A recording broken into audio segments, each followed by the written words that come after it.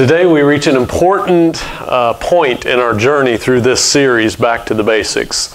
Today we are going back to the basics, the gospel. Now, what is the gospel? We're talking in this series about the elementary principles in this series, the fundamental aspects of our faith. And in its most plain, fundamental, elementary understanding, the word gospel simply means good news. It comes from the Greek word euangelion, which means good news. And the verb form, stick with me here because it's important, the verb form of that, euangelizo, means to bring or announce good news. That's why when we reach out and we share the good news with someone, sometimes we call it, look at the word, to evangelize. Euangelize, evangelize. And what is that? That's bringing the good news to someone. Do you see that there? And in classic Greek, get this, an euangelos was a person who brought a message of victory or personal news that caused joy. You see, this term was around long before Jesus, and that's what it meant. It was someone who brought a message of victory or personal joy, like an evangelist.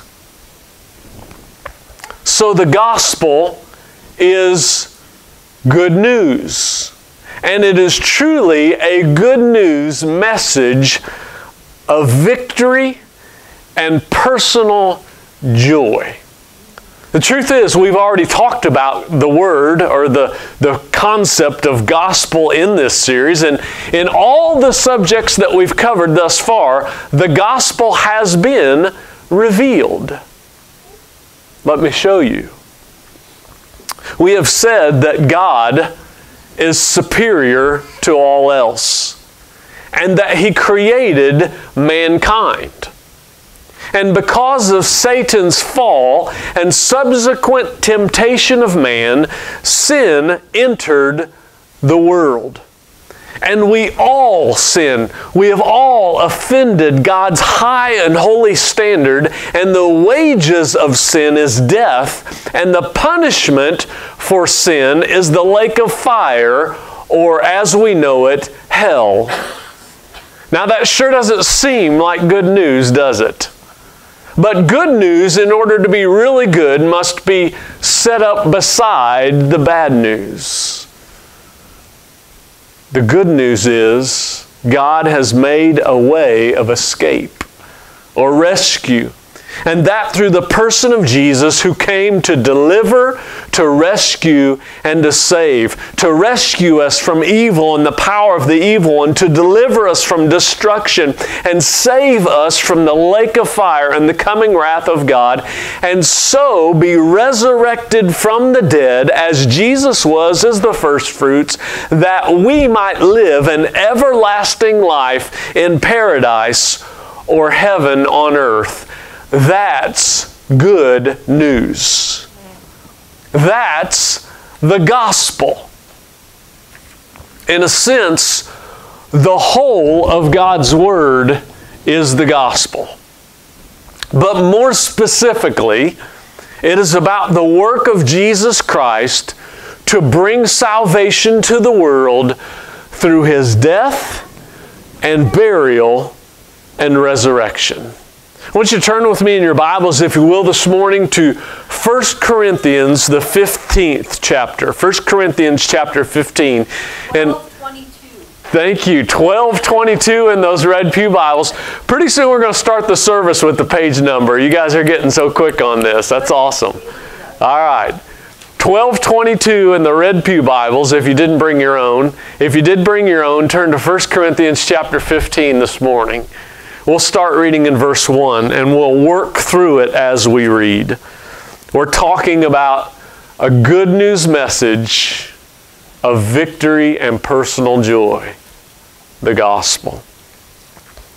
1 Corinthians 15, verse 1.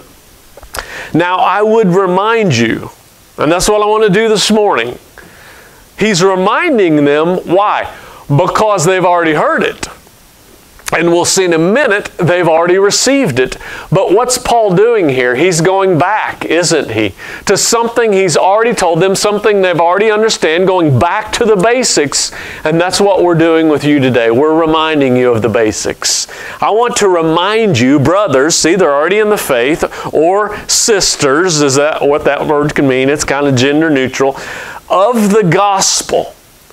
I want to remind you of the gospel. That is the good news. And I want you to notice the progression of this good news message of victory and personal joy. He said, this is the gospel I preached to you, which you received, in which you stand, and by which you are being saved. Now, did you notice a progression there? He said, in the past, you've already received it. Your brothers and sisters in Christ, you received it. Past. And now, what is the present? In which you stand. We stand in the good news message of Jesus Christ now. And then, over here, by which you are being saved. Future connotation. When all that the gospel purchases us for us is realized.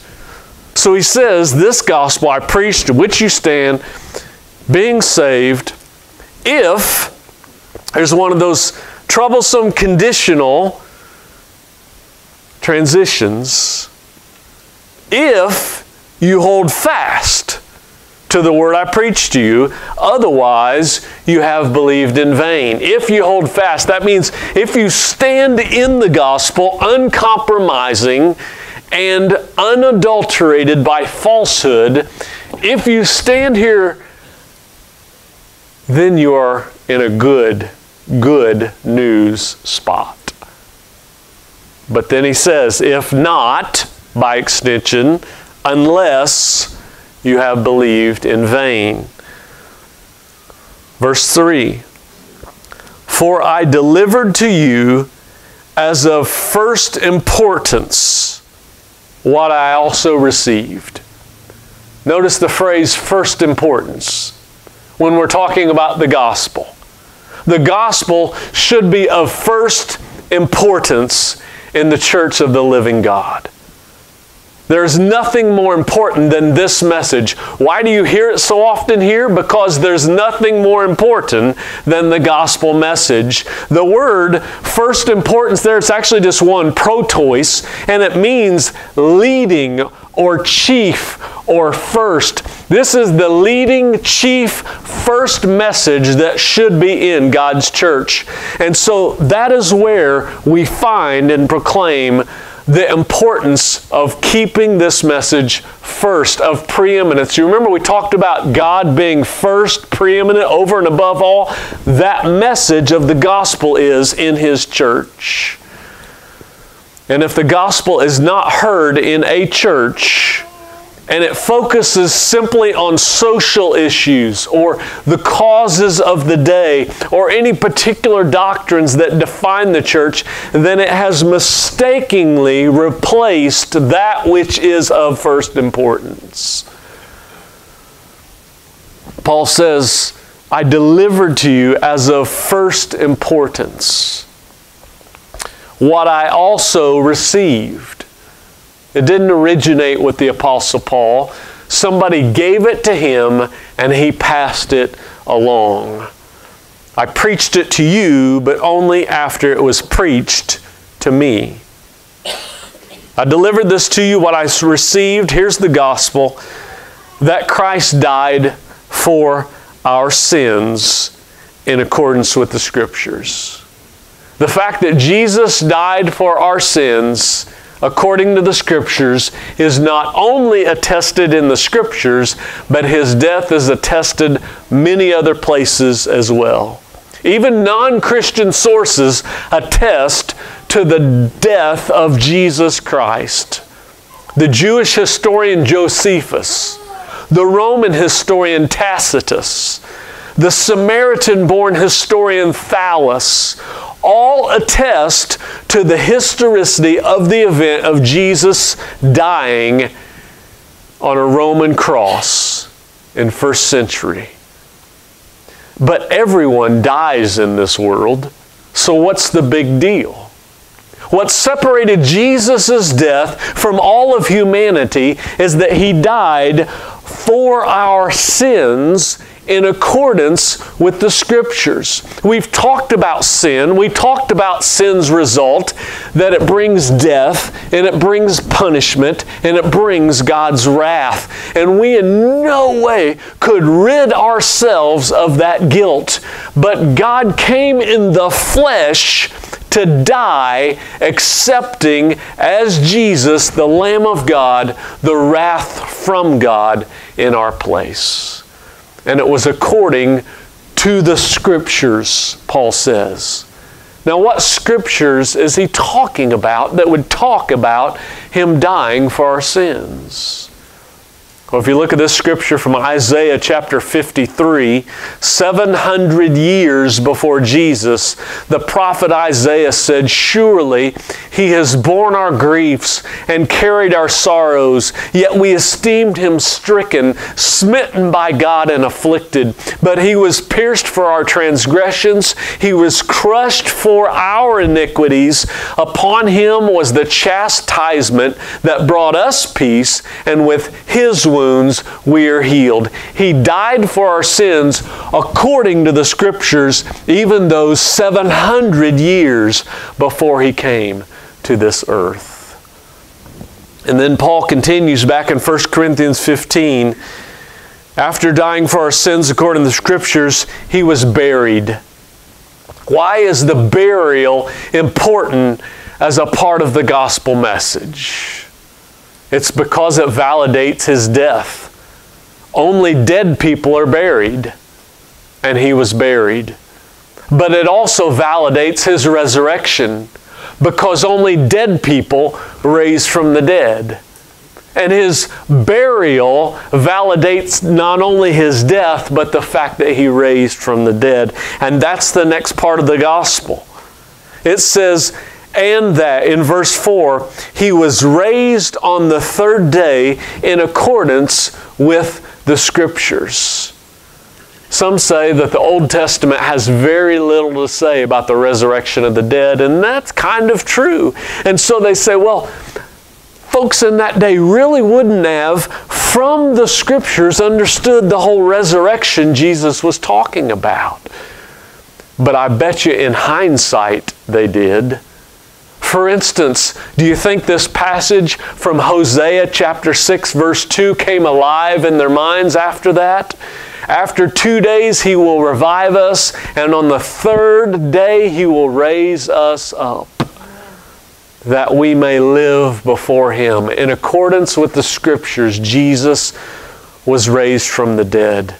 And the resurrection is crucial to the cross. You hear me? The resurrection is crucial to the cross because it completes the good news. That's why Paul takes time to address an encroaching falsehood in the church down in 1 Corinthians 15. Jump down to verses 12 and following, where he's saying, now listen, because of this gospel I delivered to you as of first importance, now if, verse 12, Christ is proclaimed as raised from the dead, which I'm doing to you now, how can some of you say that there is no resurrection of the dead? But if there is no resurrection of the dead, then not even Christ has been raised. And if Christ has not been raised, then our preaching is in vain, and your faith is in vain. And we are even found to be misrepresenting God. Why? Because we testified that God raised Christ, whom He did not raise, if it's true the dead are not raised. So you can see Paul is saying, look, when it comes to the good news message that brings a message of victory and personal joy, the resurrection is crucial to the crucifixion. Otherwise, our faith is meaningless. And that is the gospel.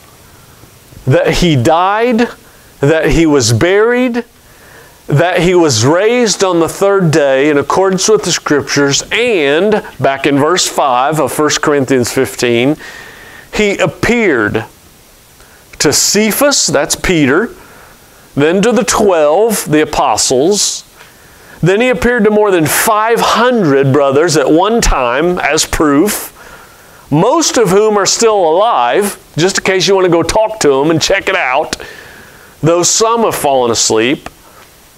Then He appeared to James, that's the Lord's biological brother, then to all the apostles, all those little apostles, all those who have been sent. Last of all, as to one untimely born, He also appeared to me, the apostle Paul. For I am the least of the apostles, unworthy even to be called an apostle, because I persecuted the church of God. But by the grace of God, I am what I am today. And His grace toward me was not in vain. Not in vain, why? One, because Christ really has been raised. And two, because He is holding fast to this which He is delivering to them again. The gospel message. I want to share with you just briefly, not in my sermon, what one of our elders wrote this weekend in our text group, if you will, to kind of keep on top of y'all. From one of your church elders. I look at all my Christian brothers and sisters and I think they love Jesus, but they see what the world is turning into, and their go-to reaction is to respond primarily through political or militant means. What upsets me is that they're subordinating the gospel to political activism. They seem to think that the gospel is weak and isn't efficient for the day. The gospel isn't weak. The church is. It's the gospel that will transform our land. It's the gospel that is changing hearts in Islam, in Asia, in the world. If only our brothers and sisters in Christ would make proclaiming the gospel their immediate and natural reaction to this mess we're in. Amen. I couldn't have said it better, so I read it. The Apostle Paul wrote this letter. In this letter, 1 Corinthians, you can see it up here in chapter 2. Paul says, "When I came to you, brothers, I did not come to you proclaiming a testimony of God with lofty speech or with wisdom, but I decided to know nothing among you except Christ Jesus and Him crucified." There is nothing of greater importance in the church of God. Because, according to Romans chapter 1, verse 16, the gospel is the power of God for the salvation of everyone who believes. And the New Testament is overflowing with references to the gospel. If you go through your New Testament and scan it, you'll find over 100 references to the gospel. Jesus Himself declared it. You can see it here in Matthew chapter 16, verse 21. From that time, Jesus began to show His disciples that He must go to Jerusalem and suffer many things from the elders and the chief priests and the scribes, and be killed, and on the third day be raised. The gospel. The writers of Matthew, Mark, and Luke, and John ended with the death and burial and resurrection of Jesus Christ in their gospels. In Acts chapter 2, it says, the message never changing, this Jesus delivered up to you according to the definite plan and foreknowledge of God, you crucified and killed him by the hands of lawless men, but God raised him up, loosing the pains of death, because it was not possible for him to be held by it. The gospel. In Romans, we're not ashamed of the gospel.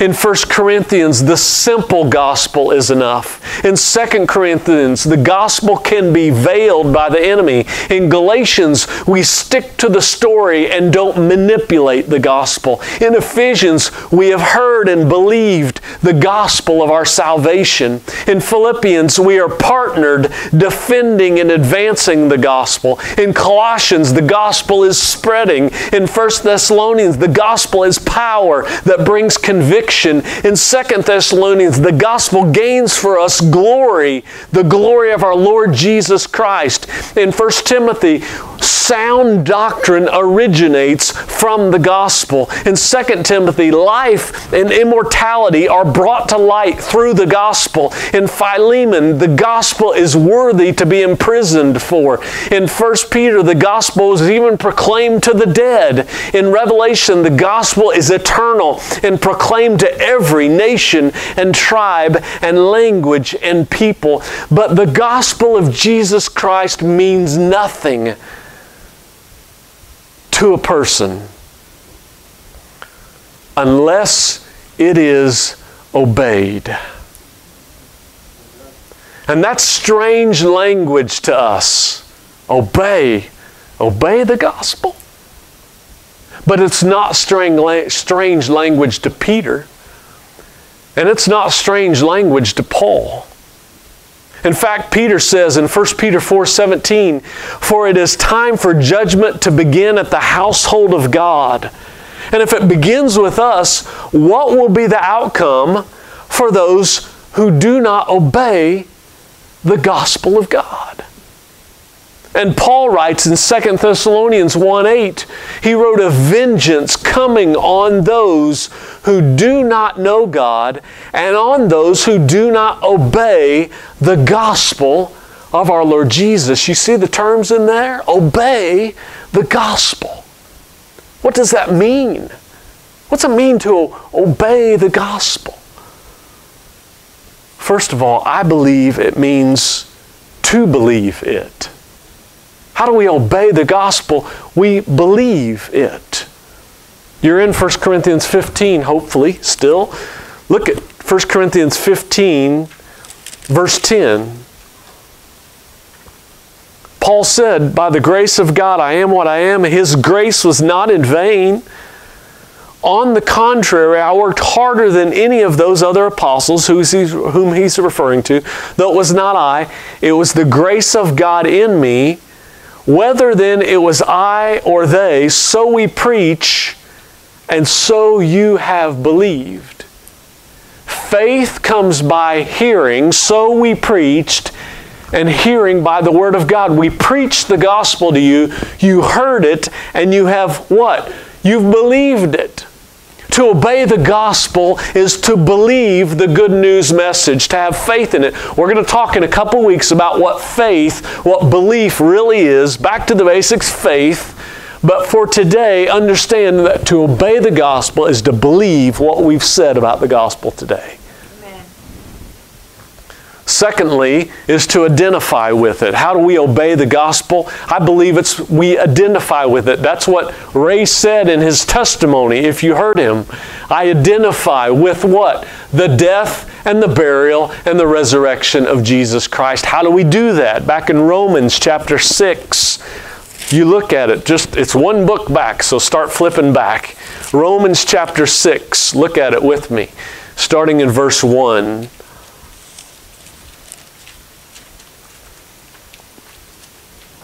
We believe it. We identify with it. How do we do that? We experience our own gospel. We identify with the gospel, the death and burial and resurrection of Jesus. Romans chapter 6, verse 1, what shall we say then? Are we to continue in sin that grace may abound? Paul just talked about grace in 1 Corinthians. Guess what? We're going to go back to the basics, grace, next week. Next week. By no means shall we keep on sinning, verse 2. How can we who died to sin still live in it? Do you not know that all of us who were baptized into Christ Jesus were baptized into what? Death. His death. His death. We were buried, therefore, with Him by baptism into death, in order that, what? Just as Christ was raised from the dead by the glory of the Father, we too might walk in a newness of life. For if, there's another one of those conditional terms that gets up there and kind of needles us, if we have been united with Him in a death like His, we shall certainly be united with Him in a resurrection like His. We identify with the gospel, portraying our own death and burial and resurrection. And then thirdly, how do we obey the gospel? We live it. We live it. Back to Paul's admonition in 1 Corinthians chapter 15, he says, hold fast to the word that I preach to you. Hold fast to it. Live it. You know, every day we live the gospel by denying ourselves and picking up our crosses and following Him. Every day we live the gospel by allowing the Spirit of God to live in and through us. Every day we obey the gospel when the Savior appears to the world again and again and again through us and in us. We live it. We live the gospel. And that is the obedience that Paul is talking about. So have you obeyed the gospel of Jesus Christ? Have you come to believe this good news message of what Jesus accomplished on your behalf? Have you identified with it in your own death and burial and resurrection?